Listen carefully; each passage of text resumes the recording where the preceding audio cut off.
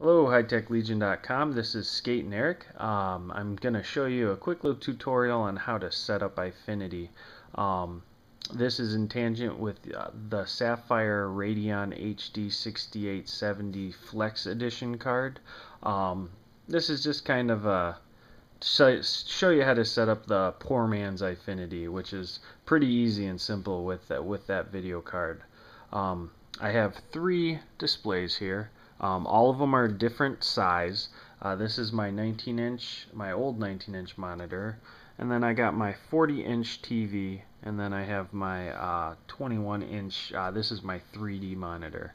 All of them happen to be Samsung. That's just coincidence, not brand loyalty or anything like that. But right now I have them all plugged in to the tower over here.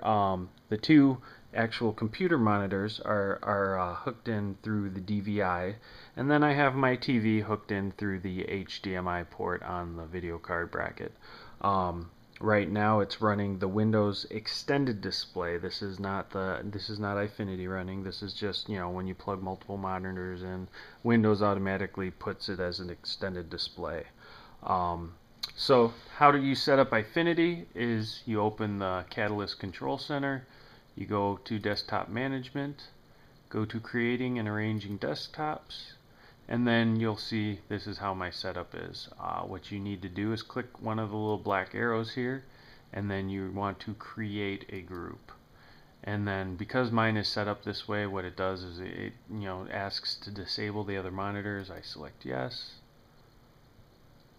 And then what it does is it turns off all the other monitors and then just leaves the middle one on. So now what it'll do is it'll pop up a layout. So now this is where I can set up how I want Eyefinity to look. You can go 1x2, 2x1, 3x1, 1x3.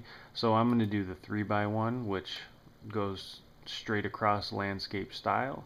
I'll hit accept. And now, because I've previously set this up, what happens is it's going to automatically default it.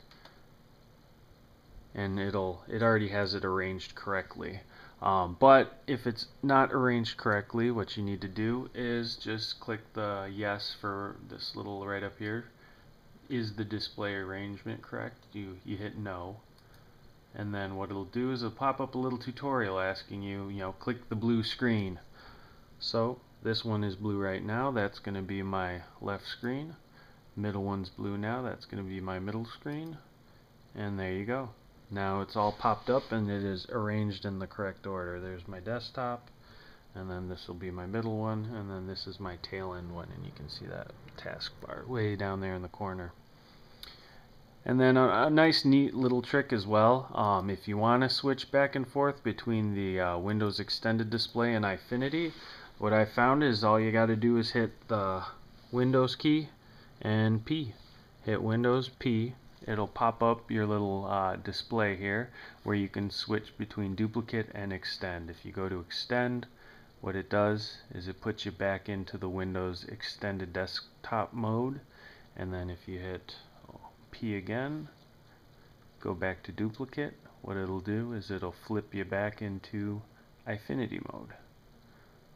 So that's just a neat little shortcut as well, if you like to flip back and forth between extended display and just turn on Eyefinity for games.